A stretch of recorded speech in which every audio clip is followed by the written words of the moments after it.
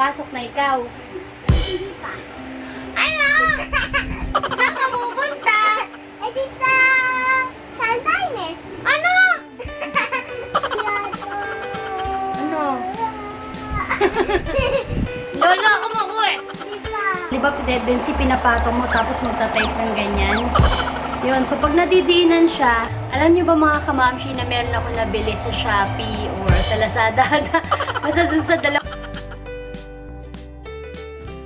Kamamshi, so pasensya na kayo. Ito lang get up ko today. Mabilis ang video lang to just to give you an update kung ano ang happening sa akin for today. So ayan, nakaganto kasi dami kong gawain. Ayan, ay mga toys doon, tsaka yung anak ko ay natutulog. Hiligpit muna ako dyan, tapos kung napapansin nyo po, wala yung sofa namin. Kasi, ang nangyari, kahapon, magpapalit sana ako ng sapin ng sofa. Diba meron ako nabilin last time yung parang cover niya. Eh, nung lalaban ko, papalitan ko, hindi pa nailagay agad nung kung sino man yung inutusan ko ilagay. So, nangyari is humiga yung mga anak ko habang wala pa. Yung pala, nung napansin ko, nagkaroon ng mga pantal-pantal yung mga anak ko sa mukha. Dami. Tapos, sinisip na siya. Hanggang gabi, gano'n nangyari, talagang puro pantal. Tapos, nung makita-kita ko, nung nag-imbestiga ako sa sofa, meron pala siya yung mga powder na medyo makakapal, matitigas. So, yun. So, nagsuspect na ako na yun yung nag-trigger sa kanyang, parang allergies. Kasi nangyari na rin yung before, hindi ko na may inisip na yun talaga yung pinaka-cause, no. Kala ko sa ibang bagay, gano'n. Tapos nakita ko nga yun. Ginagawa ko kasi kapag nangyari yun, pinapaliguan ko lang siya, tapos nagsasabon siya ng safeguard, buong katawan. Tapos medyo matagal-tagal, pero mawawala din naman. Kapag sabi ko lang, huwag kakamutin, huwag kasi mentras kinakamot mo, mas lalong magagalit. So yun, medyo late na siya natulog, mga 12 AM na kami. Kasi hindi sila makatulog. Yung isa sinisip. Dalawa sila sinisipon. Ginawa namin sa sofa is nilabas muna namin kasi luma na rin yun.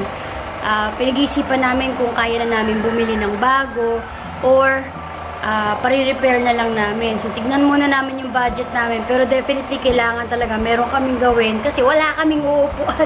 So, ayan. Nakita nyo naman yung anak ko. Ayan. Diba nag-post ako na, yun nga, inaatake ko ng carpal syndrome ko.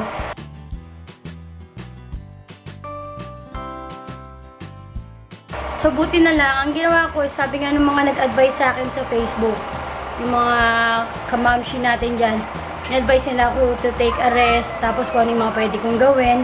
So, fortunately, nakuha naman sa pahinga in a way na gumagawa pa rin ako sa bahay kasi hindi ako pwedeng huminto. Namalansya pa rin ako, naglinis pa rin ako, pero nakatulong yung hindi ako nag-laptop muna or nag-desktop. Since weekend naman, pinahinga ko muna talaga yung kamay ko. Nakakapag-cellphone ako kasi thumb naman ang gamit ko. Pinaka nakatulong sa akin yung pinahinga ko yung kamay ko away from my desktop and laptop. Kasi nangyari ganito. For example, ito, yan. Diba magta-type ka? Pag ito nadidiinan sa table, diba tendency pinapatong mo tapos magta-type ng ganyan. Yun. So, pag nadidiinan siya, ayan. Tapos, magta-type akong ganyan. Kaya may ulam. Ayan. ko lang. So, ganyan. Tapos, magta-type ako. Ito na nangyayari. So, kapag mag-work na ako ulit, para ma-lessen yung parang pagod ng aking kamay, gagamit ulit ako nito. Actually, apat yung ganito ko. Tigdalawa kami ng husband ko, kaya lang yung husband ko hindi komportable isuot. So, nabili ko lang to sa, kundi Lazada, Shopee eh. Yan, may bakal yan. May bakal na kasama. Yun yung pinaka-protector mo dito. Para flat siya.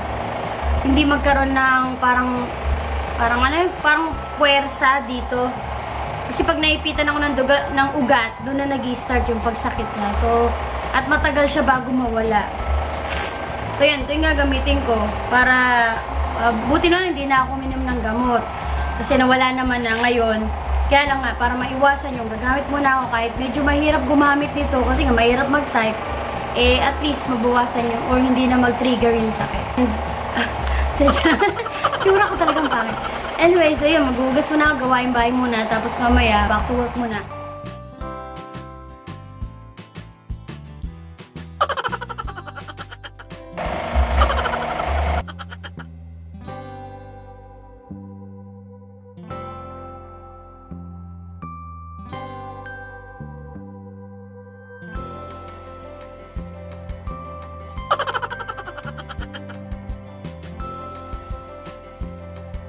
Alam niyo ba mga kamamshi na meron ako nabili sa Shopee or sa Lazada? Basta dun sa dalawa na yon. Yung ganito. Oo, aware na kayo dito. Pero malaking tulong kasi to, lalo na kung parang dual purpose na kasi siya. Pwede na siyang parang as planggana mo para sa mga gulay or sa kung anumang uhugasan mo. Kasi may drain na siya. Ayan o. Yan. Tapos, pwede rin siyang chopping board. Kasi ganyan o. Parang retractable siya. Ayan, space saver pa. Ayan. Gaganyan ko. So, ayan. Sangkalan na siya. Chopping board na. Tapos, hihiwain mo mga gulay mo or mga baboy, chicken, ganyan. Tapos, ibababa mo na lang. Yan, iaayos mo na lang. Pwede mo na rin siyang hugasan dito sa mismong, ewan ko ba tawag dito, planggana, gano'n. Retractable siya eh. Ayan, so, dual purpose na siya.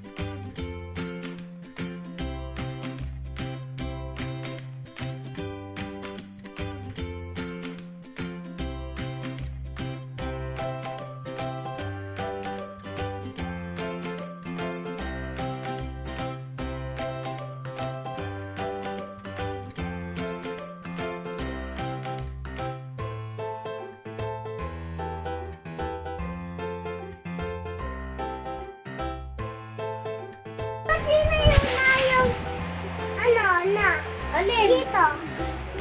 Ayan o. Lakas, Sheena.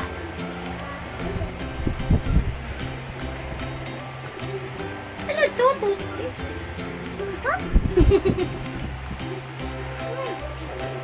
Wala ko toothpaste. Where's the other one? Ayun. Pasok na ikaw.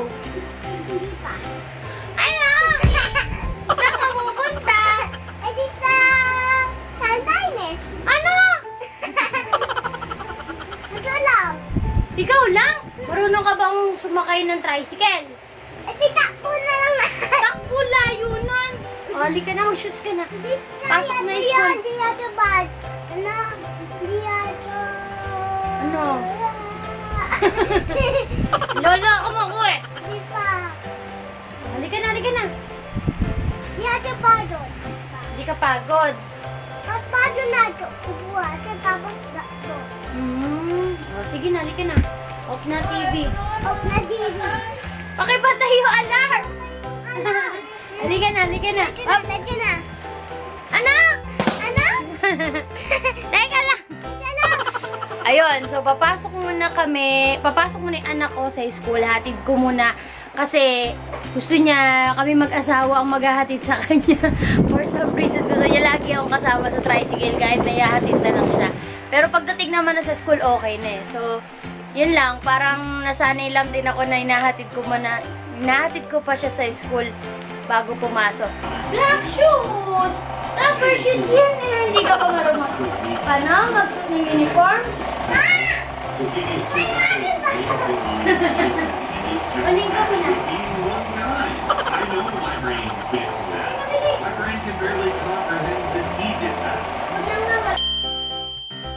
O yan, so nasa bahay na kami, nakauwi na ako. At ayan, magwo-work na ako ngayon. So suot-suot ko na yung aking armor. And actually, dapat ganito yan. Pakita ko.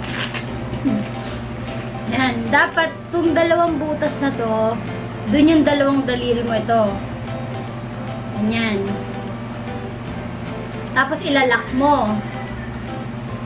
Ganito yung nabili ko kasi. Ewan ko sa iba. Yung iba kasi parang half lang. Eh, dapat kasi pati yung arms.